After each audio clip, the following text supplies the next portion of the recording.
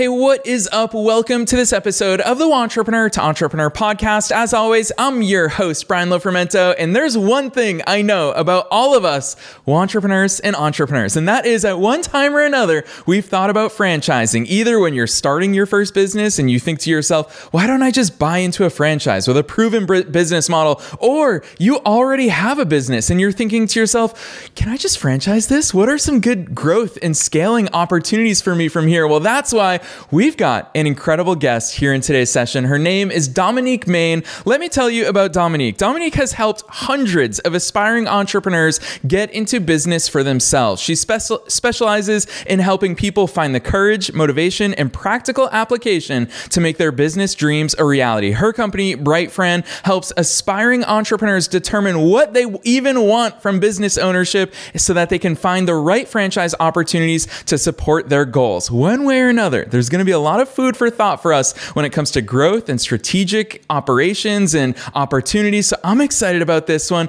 Let's dive straight into my interview with Dominique Main.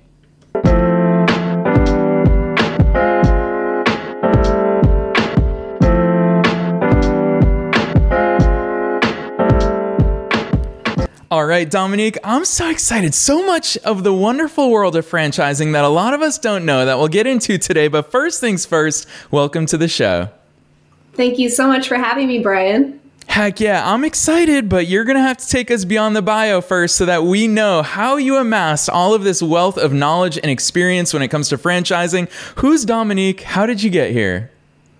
Well, Brian, I'm a serial entrepreneur myself, so I've owned multiple companies in the service industry and construction and real estate. I've been a landlord with long-term rentals since I was in my 20s. I have a short-term rental property over in Florida, and I've been in franchising for 18 years. So I love everything about business ownership and helping people to achieve the benefits of that.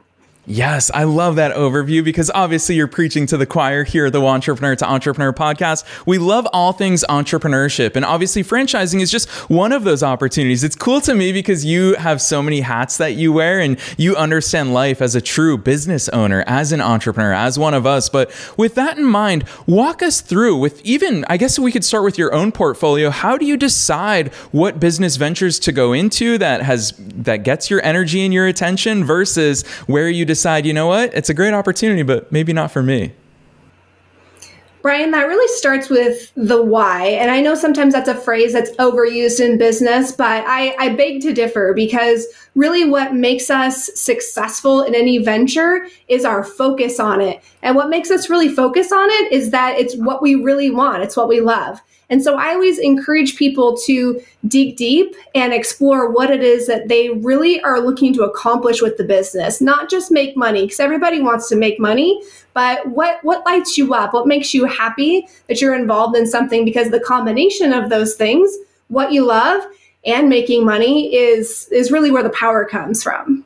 Yeah, I'm glad that you called that out so early on in our session today here, because you're right. I think a lot of people have heard that advice of find your why. Obviously, Simon Sinek has really popularized so much of the science that goes behind finding our why and why that's a powerful strategy. But Dominique, I would argue that a lot of people don't even know what their why is, and they don't even know how to find their why. You called out money is one potential reason why, but there's a heck of a lot more to that when it comes to life. What do some of those whys look like? How can we actually go about uncovering our whys?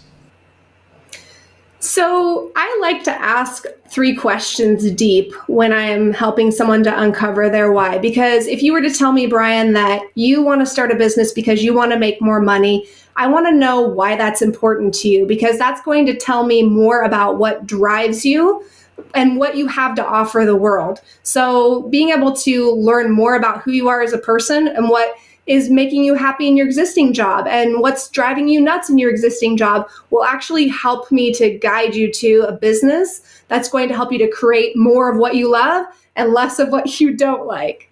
Yeah, for sure. Again, preaching to the choir, because for me, where my head goes immediately is a lot of people will want you and I, Dominique, to talk about money, but I go more to like lifestyle, for example. I love the life that I get to live. For example, when my niece and nephew come here to Florida, I get to spend so much time with them, and that's so rewarding to me. I get to travel. I've been to over 30 countries around the world. There's so much cool stuff that comes with it. Now, obviously, there's a lot of work that comes with it, but with that in mind, where do you even start to uncover those opportunities that align with our whys? Because like we said, and you're a living example of that, there's a lot of options when it comes to starting or growing our businesses. Where do we begin in finding the right opportunity for our whys?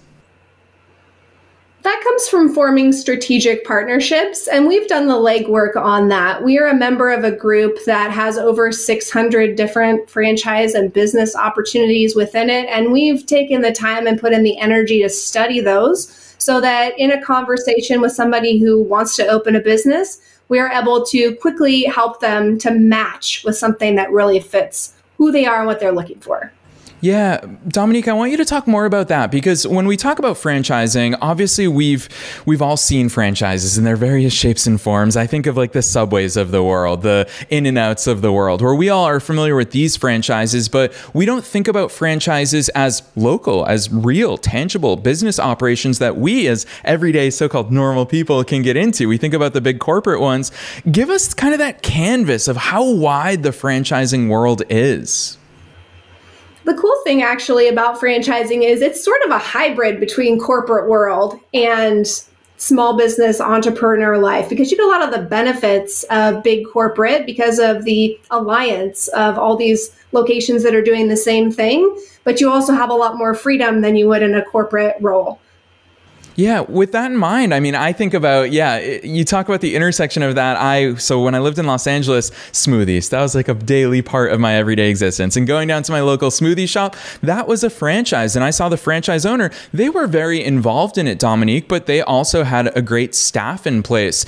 Talk to us about the workload of that, because a lot of people look for, unfortunately, I'm going to call a lot of people out, they look for the easy way out, not realizing that franchises can also be a lot of work. What do some of those? Is there an actively involved franchise ownership model? Is there a passively involved? I don't even know what that looks like in the world of franchising. Yes. So, and one of the CEOs that I've worked with in franchising that's been in the business for 30 plus years says that if you look at your credit card statement, you're going to see that you do business with many franchises every month. So it's a lot more common, even I think, than a lot of us realize. But in terms of the owner's day-to-day involvement in a franchise business, there's every opportunity under the sun. You could spend full-time efforts plus investing into a franchise business. You can have a business that's what we call in the business semi-absentee or even absentee, where you're investing and you're overseeing, but you have management in place that are running the day-to-day operations. Yeah, which I think is an important overview, because I feel like, gosh, it's probably decades ago now that Tim Ferriss published the 4-Hour Work Week, but that painted the picture of truly the 4-Hour Work Week, where a lot of people think that it is hands-off, which you talked about, the absentee owner model. What does that look like? Are those viable? Is it certain industries where that works? Because I'm thinking about the smoothie business. There was always stuff going wrong with the machines and with staff calling out. But Dominique, you obviously see so much more of the franchising world than the rest of us do. What sort of industries align with these different models that you're introducing us to? Well, one of the concepts that I learned early on in business school and always stuck with me is there's no such thing as a free lunch. There is absolutely no get-rich-quick schemes that are going to really, truly produce what we would like them to. There's always an investment, and to receive greater compensation, we always need to create greater value. So in the franchising space, for somebody who wants to be semi-absentee or absentee, it's not magical. They're going to invest money to make that happen through hiring people to basically replace themselves.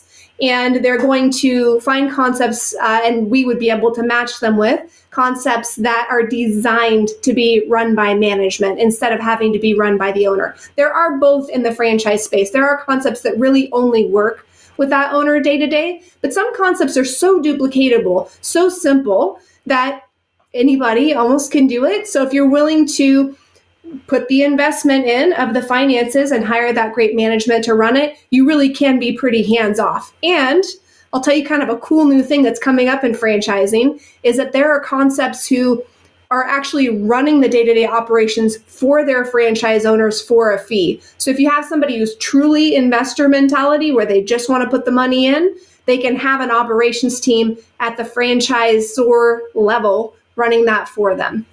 Yeah, Dominique, that is very cool. And I'm super excited to go even deeper into this world with you here today. But I think you brought up an important business concept, which is, I remember in my early 20s when I was running my first business, I asked someone, should I do this or should I do that? And my mentor at the time said to me, he's just like, do you have more time or do you have more money? Because you have to be able to answer that first. So I love that you introduced us to that concept here, because already you've kind of spilled the beans. You love business in so many different ways. So it makes sense that you think about those ways. With that in mind, obviously knowing that there are different industries aligned with what model that we want, you talked about the important word that I'm sure you get asked about all the time, which is, of course, investment. And I love that you've been super transparent here that these are the real conversations. Doesn't mean you're going to make easy money when you invest into a franchise. What do investments look like? And I know it's a huge wide range, probably up to millions of dollars. But for people who are listening to this thinking, is this viable for me personally?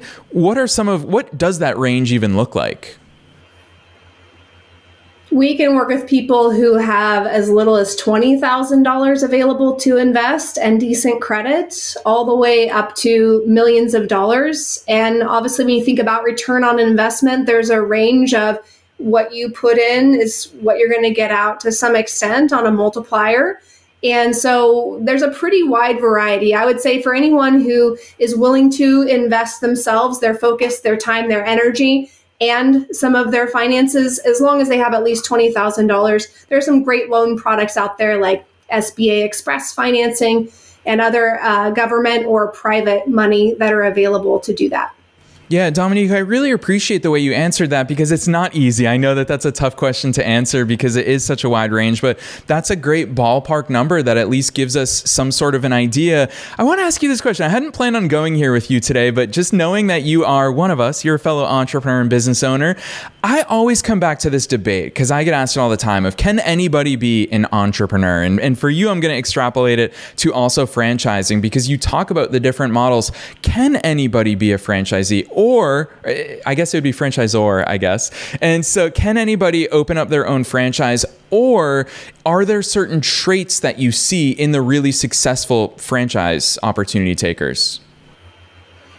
The answer to that question is yes. Anyone can be a franchise owner, but not everyone should be a franchise owner. And one of the things that we do in our business is when we're looking at what somebody wants from a business is helping them to determine if a business is really the best way for them to create wealth or create freedom or whatever it is lifestyle-wise that they're looking for, because business is not the only way to do that. And sometimes people have gotten the idea of business in their head from somebody they've seen do it well, but it's not necessarily the right solution for them. Now, obviously, I'm a huge fan, and I've helped, as I said, and you mentioned, hundreds of people to do that, but it's something that you want to go into with eyes wide open about what it can and can't give you realistically. I love the way you answered that, Dominique. Now I have to ask you, why shouldn't someone go about that? What do those conversations look like? I do talk to a lot of people who want to get rich quick. They feel like they're at times entitled to certain results, and they aren't thinking about what they are going to receive for what they're putting in. They're more of looking for something easy to fix whatever it is they're trying to solve in their life. Those people should not be in franchising. Sometimes people are looking for other people to make life better for them, and they get a great salesperson, a great franchise salesperson who will tell them, this business is amazing, you're going to love it, you're going to make all of this money. Then they get into it and they realize owning any kind of business, if it was easy, everybody would be doing it. So there's a price to pay, whether it's money or time or both. And there is frankly, if you're not willing to take some risks, it's not for you, right? It's just not the right solution to that problem of how can I make my life better. Yeah, really well said, especially because we are navigating the realities of business ownership, any business ownership, which, Dominique, I love the fact that you come on here bringing us the realities of all of these situations. To that point, what is it? What are some of those realities about franchising that sounds great to all of us in theory, where we think, oh, I'm just going to buy this already successful business and open a location and it's going to make money for itself? What are some of those early days looking like for new franchise owners? You mentioned something earlier, Brian, about the character qualities of people that are great business owners, and things like strong leadership ability, resilience, humility are things that come up often in conversations, because when you start a business, there will be obstacles. There will be financing obstacles. There will be staffing obstacles. There will be people around you that you were hoping that would support you that just can't be that person. So there are always surprises. And it's really about attitude. If you have the attitude of, this is something that's a next step for me that I want to engage in, and I'm not afraid to fail because I want this, right? This is what I'm going for in my life. Then all those obstacles are irrelevant, because you will get through them one way or the other. If you are hoping that it will be easy and can just kind of sail through, then probably be disappointed. Yes. So spoiler alert to all of you listening, it's not going to be easy. And Dominique, again, coming back to like that nerdy business advice that we've all received along the way, I've always loved that concept of when you're working with humans, you're always going to have human problems. And a franchise is no different. Along those lines, though, if people have gotten through this part of today's session with us, where we've talked about really how hard it is, and spoiler alert, any business that you start is going to be hard. Listeners, this is something I want to preach to you today. Dominique wants to preach to you today. We've lived these things, but along those lines, obviously franchising does have its benefits, and there's a lot that it can accelerate when it comes to your growth journey, when it comes to your success journey as a business owner. Dominique, shed some light on those. Since we have given some of these disclaimers, what are some of the benefits of going the franchising route? As I mentioned earlier, franchising in some ways is a combination of corporate benefit and small business ownership benefit. And really what you're getting there are systems and processes that are already established. And that really does decrease the risk significantly of business ownership, because you're not having to fail along the way as often to discover what works. You already have the formula for success. What can be tricky for people is following that formula. So that's one of the things that telling the difference between if you are a franchise entrepreneur or a true classic entrepreneur is how independent are you? Because franchise owners that do really well are collaborative and very trainable. They want to absorb those best practices that have already been done well. Yeah, I like hearing your perspective on that, because it's a side of business ownership that we don't think about traditionally, because franchise ownership is its own place where you can gain skills and experiences, and you can have your own talents and skill set that contribute to your success there. Dominique, what are some of those, I don't want to use the word obligations, but what are some of those interactions that franchise owners have with, I mean, you call it kind of that intersection between being an entrepreneur and corporate. And I think that's such a clear visual, because it almost is like you do buy a backroom support staff that will help you through things that they've seen before. What are those obligations, or what do those interactions look like as far as getting that support? They vary by the franchise concept, but my favorite interactions or systems are the ones where the franchise corporate office provides those franchisees, those local owners, with regular one-on-one coaching, and also provides a forum where franchise owners can get together and share their best practices. And when they're together, whether it be as a group or in those one-on-one settings, that they are discussing financial performance and how to improve that. They are working on KPIs and coaching based on how to maximize the opportunities there. They are talking through issues like staffing challenges or marketing or supply chain issues, and they are sharing those best practices and growing together as a group. Yeah, I love that perspective, especially I'm a big believer in the power of teamwork. I always say a rising tide lifts all boats. And I think that that's really at the cornerstone of what franchising looks like, is that the corporate office wants you to succeed, you want to succeed, and you bring an established product that has a proven model to your local community, if it's an in-person thing, or to your industry, whether you're doing it remotely or in person. I think that's a really powerful concept. Dominique, there's a flip side to the franchising coin, though, that I think you are uniquely experienced and knowledgeable about to speak on, because BrightFran, your company, you don't just look for franchising opportunities, you also pave the path for the right businesses to expand through franchising. I know so many successful 7 and 8 figure entrepreneurs that get to that point in their business where they say, should we franchise this? We've never had a guest on to talk about that, Dominique. So walk us through those considerations, where your mind goes when it comes to us as business owners asking that question of, should we franchise this out?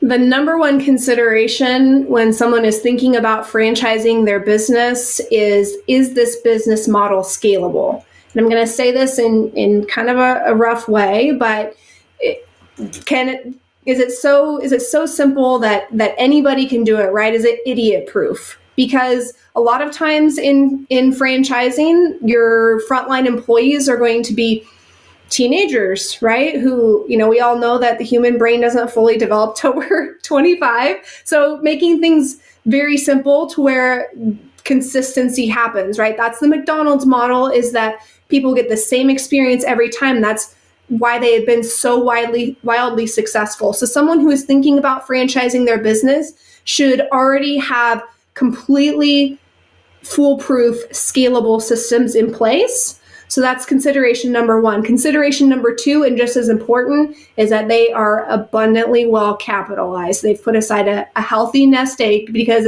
it's not inexpensive to scale that. Has amazing rewards on the other end, and one of those can be selling to a private equity company and watching the whole thing explode into this amazing national brand. But you have to have the money to get it to the point where it's attractive to those groups, if that's something that you're interested in doing. Yeah, really important considerations. I love how clearly you laid both of those out for us here today. And Dominique, I think that one word that stands out to me in your answer right there is the important word, which is scale. Obviously, you have quite a few businesses in your own portfolio. You talked about rental properties being included in there. Scale is a word that we throw around so frequently. What's your view on scale? When is the right time for us to look at something as, hey, I'm going to grow this, I'm going to optimize it, I'm going to get it to that point of what you just introduced us to, of simplicity, versus just saying, hey, this is something that I'm going to keep throwing more money into, and I'm going to continue to scale my existing operations. How do you strategically make those decisions? I think being a great listener and observer will always tell us a lot about how scalable something really is, because it's the customer, it's the end user that tells us whether something is being demanded. Our profits tell us whether something is being demanded and efficiently run. So using those metrics, using that knowledge, that information, and not just doing something because we want to, or we're excited about it, or our egos are behind it, but really looking at it from the perspective of the demand and the support behind it. Yeah, Dominique, I'll tell you what, you and I didn't know where our conversation was going to go here today, but there's one area where I knew I wanted to pick your brain today, and that is about something that every entrepreneur faces, and that's mindset. I think it's so cool that you've helped literally hundreds of entrepreneurs navigate these waters, but I also know that there's a lot of important words, some of which you've shared with us here today: resilience, overcoming obstacles, all of these things, resourcefulness, having capital, all of these things go into it, and it all means that it's certainly not easy. It's something both of us have stressed here today. What are some of those minds? Oh, and I want to throw risk into that, because I think you uniquely help people navigate risky waters. What are some of the ways that you help business owners and entrepreneurs and franchise owners navigate the mental side of this game that we all know and love, Dominique? Not having enough information is a legitimate issue when someone is thinking about starting a business. So we spend a lot of time assisting people with that. Research is critical to making a smart decision about business ownership. So somebody not knowing what it is that they need to know to make a business decision, that is an area where we help. We teach entrepreneurs what boxes they need to check to comprehensively evaluate an opportunity. Yeah, incredibly important. Knowledge is power. Fellow entrepreneurs and entrepreneurs, how frequently do we hear that? And Dominique, it's a few of your answers here today that you really come back to kind of the emotion behind so many of our decisions is, I want to make easy money, so I think this is right, versus having that information. So I absolutely love that. I want to transition a little bit because I think the work that you're doing with BrightFran is incredible when it comes to setting people up for success, which is all we can ask for. And it's right there on the headline. We're going to talk about your business website, which is at brightfran.com. We'll talk about that at the end of today's episode. But your big headline there is franchising made easy. Dominique, you've helped so many people do this. How can they set themselves up for success through working with someone like you to make that transition easier in a world where it may not be straightforward, but they will get through it? We're big believers in getting support, and we give support to those entrepreneurs. We've all failed one way or the other in our lives, and sometimes PTSD kicks in when we are thinking about challenging ourselves again. So we help entrepreneurs to face their fears and gain the courage to build the life they would truly love. But not doing it themselves on their own, but leveraging the experience of others, leveraging our support and our knowledge so that they can do that with more ease and more intelligence. Yeah, I love that. That support is so key for all of us because it's certainly one aspect that you and I haven't talked about here today is that it can be a lonely journey. And I think so many elements to what we talked about today takes that loneliness out of it, which is super important. I also want to ask you this because on your website, I think that you all lay things out so nicely. You show how much experience your entire team has when it comes to franchising, but also there's so many different types of brands that you showcase that you have worked with, from Midas, where we're talking about brakes, to Arby's, something that we've all known and seen all of our lives. It's kind of an American staple at this point, to the Pizza Factory. There's so many cool ones, but Dominique, it seems to me like you are agnostic as to what franchise people may end up in, but I also know that you have experience across so many different industries. What are some of those industries that you've seen people gravitate towards? And then kind of a curveball to this question is, what are some industries that you know there's opportunity in, but people may not even be aware of? One of my favorite industries to promote is the home services category, because for us millennials and younger, a lot of times we just don't do our own handyman stuff. I grew up with my dad fixing the VCR and the microwave and the cars and the fence and everything, right? That's not the way our society operates anymore. People hire all of that stuff out, the landscaping, the housekeeping, everything. That whole category of businesses is absolutely booming, and the margins are amazing. Yeah, I want to go there actually, because I totally agree with you. Maybe it is the millennials in us speaking now, is that we didn't grow up doing any of those things ourselves. Shout out to our dads. Shout out to everyone who was handy and knew all of these things that we were never passed down on because we were on AIM and doing other things on our computers. But I think that that's a powerful opportunity because it's never too late. And Dominique, I'd love to hear your perspective on this. Does that mean, let's say I want to open a home services franchise. Do I myself have to be handy, or is there that function where I can be the true business owner and find the right talent? And if so, because I hope that's going to be your answer, if so, is that the type of hiring support and personnel support that these corporate brands help franchise owners with? Yes, the franchise concepts we recommend in that space all have recruiting centers and call centers within their corporate operations. So they take all the inbound traffic that are interested in your business and literally get them booked on your calendar. And that recruiting center, they are able to drive employees to you. And to answer your question, no, you do not need to know anything about landscaping, being a handyman, roofing, windows, any of it. Their executive business models are looking for people with management skills who want to run the business, work on it, not in it. Yes, that's incredible. I'm really glad that I asked you that, because I think a lot of us have the tendency of thinking, oh, if I run an Arby's, I've got to understand, how to process meat and how to cook meat. Hopefully not processed meat, but all of those things that go into businesses is that executive hat. You called it out right there, and I think that's super powerful. Dominique, as we come to the end of today's session, I want to ask you about the future of franchising, because I know that so many businesses and so many industries are being changed by technology or AI or just trends in the marketplace. We're always in an evolving world. What's your perspective on where franchises are going and how things are changing? Well, if you imagine having the research and development of a huge company behind the operations of your small local business, that's what franchise owners have.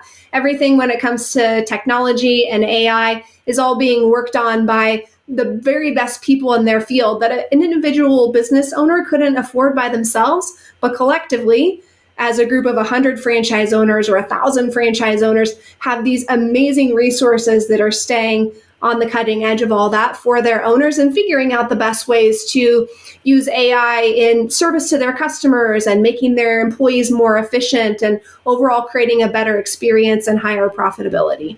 Yes, really well articulated right there, Dominique. And I am excited to pose my last question to you, because I ask it at the end of every episode and I have no idea which direction you'll take it in. And that is your one takeaway. Obviously, there's a whole new world. I feel like you opened up huge new doors to our listeners here today. But with all of the things that they've learned and that they've heard from your perspective and experiences within business, within franchising, what's that one takeaway? What's the one action that you encourage everyone, whether they're a entrepreneur or an entrepreneur, to take after hearing this session here today?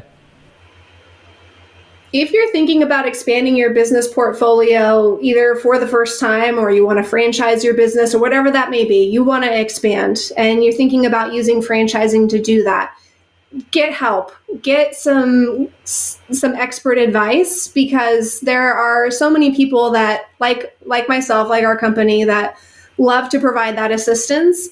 And you never know until you ask. I run into so many people every day who have dreamed for decades about owning their own business and never tried it.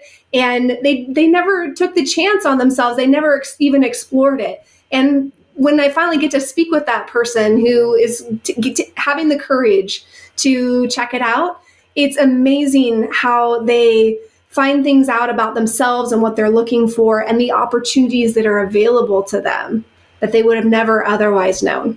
Yes, I love the way you answered that question. Conversations, information literally never hurts. And I'm going to call out one ingredient right there, Dominique, that you challenged all of us to embrace, which is have the courage. If you've been thinking about this, you're thinking it for a reason. It lives inside of you. This is something I always say to entrepreneurs, is that if you're already thinking about it, it's already there and you can't ignore it. So Dominique, I love that you've encouraged us to have that courage and have those conversations. It's a natural segue, because I'm going to call out, you've got your phone number right there that people can go to your website and call you all to start having these conversations and exploring them. So drop those links on us. Where should listeners go to find out more about BrightFran and all the ways that you help franchise owners, franchise expanders, or first-time franchise interested parties who want to become an owner?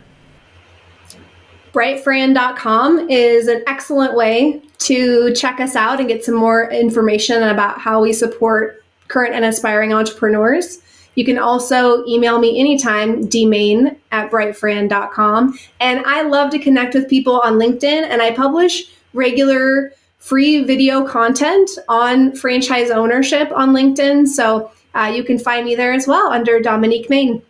Yes, listeners, you already know the drill. We are making it as easy as possible for you to find Dominique as well as BrightFran. We are linking down to all those resources down below in the show notes, wherever it is that you're tuning into today's episode. You can find her business website at brightfran.com, as well as a link to her personal LinkedIn. It's actually how we came across Dominique's work. Our entire team was super impressed with all the value that Dominique is committed to providing in the marketplace on so many things that we don't know about, because we can't know about it until we talk to someone who has experience. So check out the show notes, find those links to Dominique's website, her personal LinkedIn. Otherwise, Dominique, on behalf of myself and all the listeners worldwide, thanks so much for coming on the show today. Thank you so much for having me, Brian.